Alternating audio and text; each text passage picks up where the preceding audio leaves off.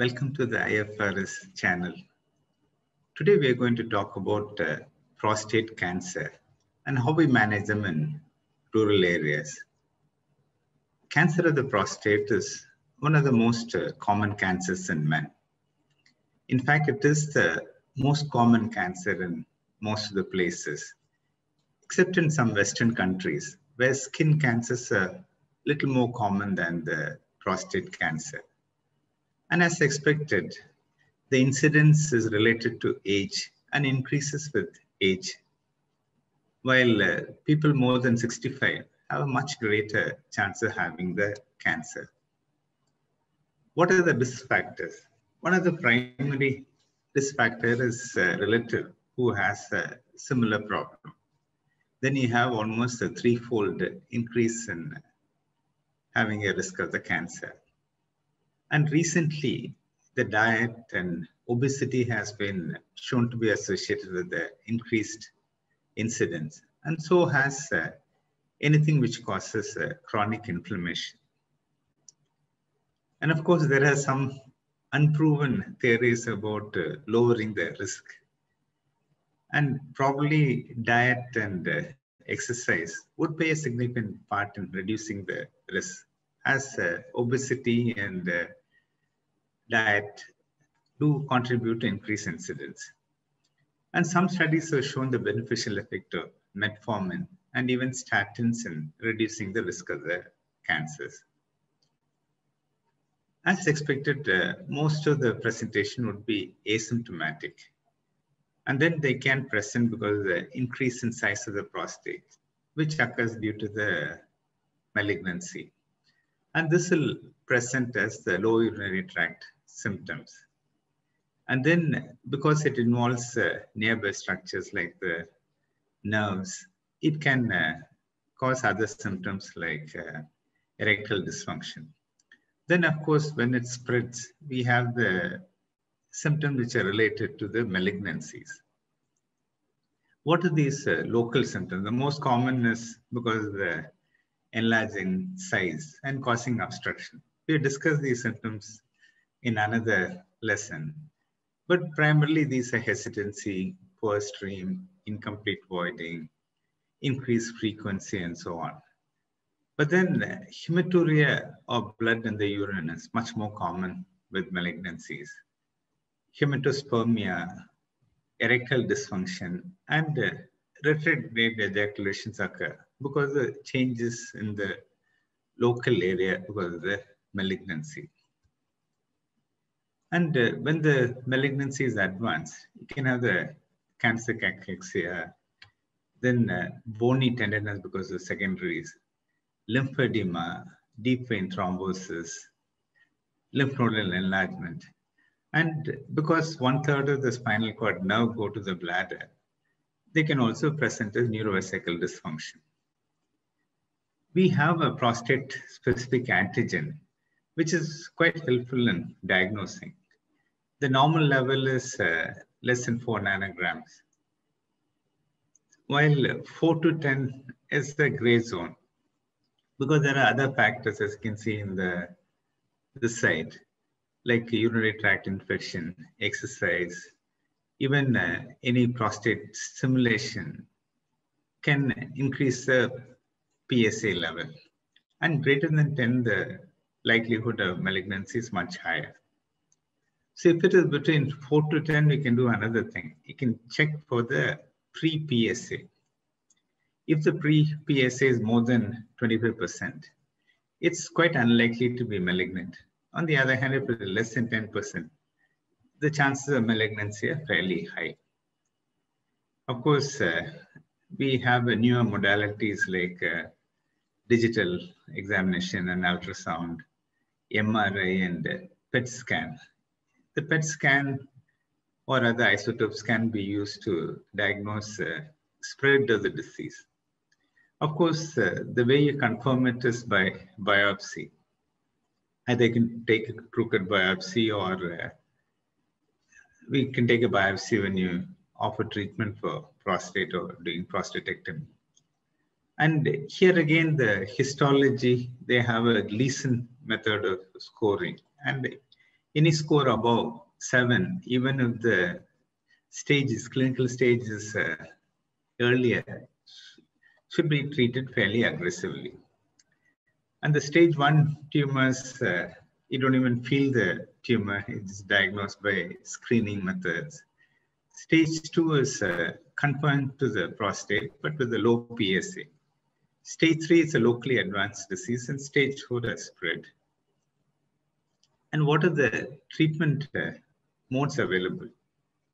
And this is one of the malignancy because it's a slow-growing tumor. With the doubling time, which can start from 1.5 months to almost 4 years.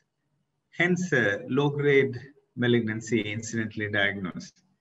You can even actively wait and see what happens. And in the West, they offer radical prostatectomy or radiation therapy. But one thing we need to realize is that most of these malignancies are sensitive to castration or androgen deprivation. And if they are resistant to it, then the prognosis is bad. The treatment is, of course, for the obstruction. The channel TVP differs from the classical TVP in that you don't fully resect the prostate. You just create a channel for the patient to pass urine. And bilateral orchidectomy is the gold standard for androgen deprivation. Of course, there are many medical ways of doing castration, starting with LRH, luteinizing hormone, releasing hormone agonists, antagonists, androgen receptor blockers, androgen synthesis inhibitors, and so on. Recently, we have a chemotherapy or targeted therapy or immunotherapy, but these are all not in experimental stages and not all that useful. But the good news is that it has a very good prognosis. If you look at the slide there, even those patients who have metastasis in the lungs, liver, bone, they still do have a fairly good prognosis. And there's only 1 out of 36 patients who have malignancy die because of it, because they can die often due to the other conditions or even old age. And the relatives 10-year survival is 98 and 15-year survival is 96%, which is very good for a malignancy. And what do we do in rural areas? The treatment plan is fairly simple. You do bilateral orchidectomy, which is an easy procedure. We have another video which shows that. And if necessary, if there is any obstruction, like following this, we're going to show you a video of vaporization for channel TVP. And then follow with the PSA measurements. And if it goes up, you can use flutamide to treat. Now we're going to watch a video which will show how we do a channel TVP in a patient who would come with acute painful retention and also has a diagnosis of carcinoma of the prostate. This is a patient who has carcinoma of the prostate. He had a TVP done almost 10 years ago. This time he presented with acute painful retention of urine. His PSA is more than 100. So we are going to do what we call a channel TVP and bilateral orchidectomy, which should suffice for most patients. So we start with injecting a liberal amount of jelly.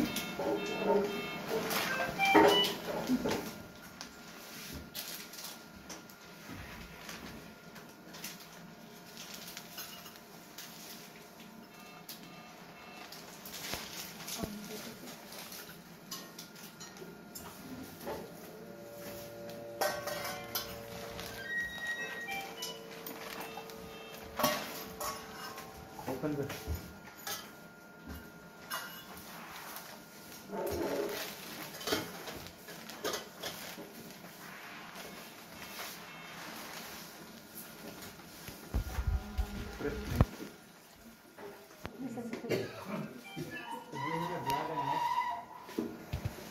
This is the bladder neck. We start first with vaporizing the bladder neck. Even when we are doing Here we do what we call the channel TVP. Even otherwise, we need to first form a channel for irrigation.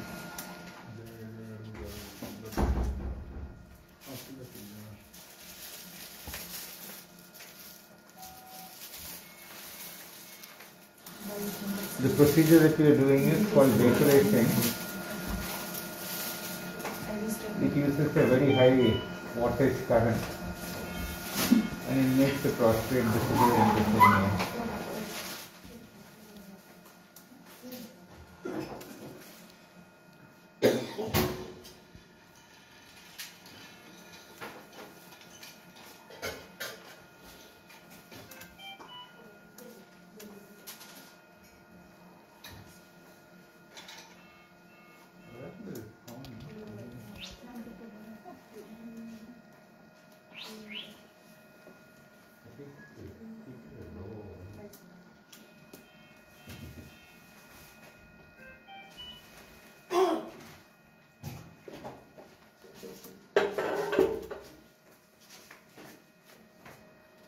You can notice the procedure is almost avascular, so there's hardly any bleeding because we are vaporizing the prostate.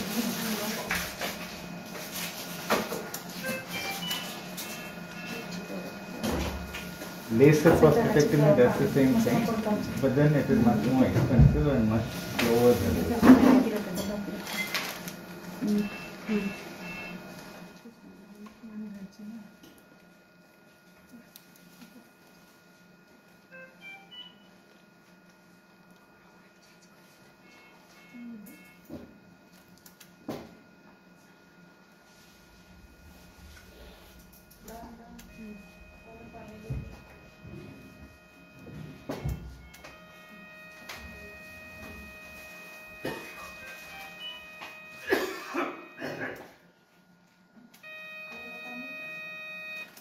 Don't increase the volume. Low volume.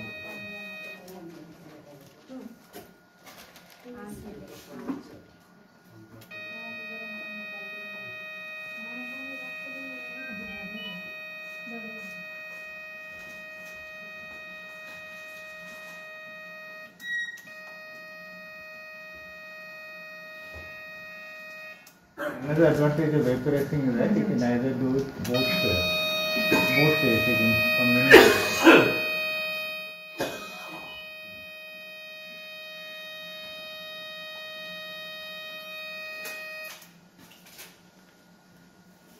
Since it's malignancy, we are going to take juices for biopsy, then we continue with vaporizing.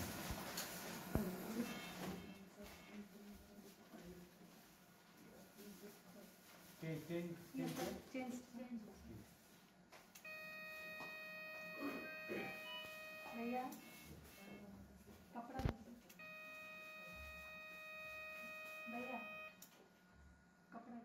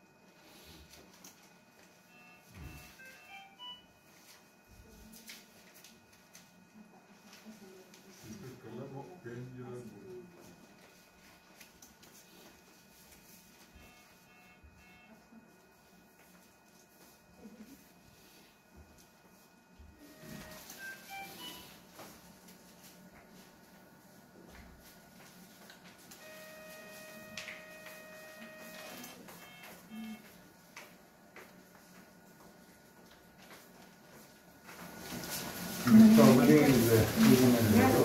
Then it's nicely open, so we are leaving it there. Earlier we couldn't even get into this area because it's locked. Sir, irrigation का है.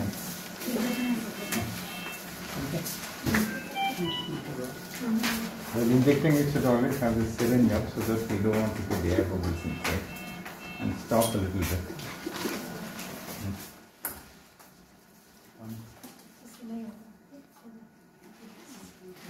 Ideally, you should inject about the size of the prostate that you have resected. So here we would have vaporized about 80 grams. So, but then the balloon is about 50, so we will inject only that much.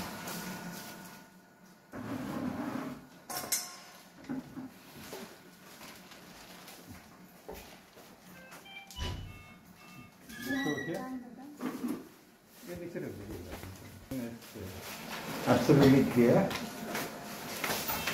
and all the air bubbles are removed.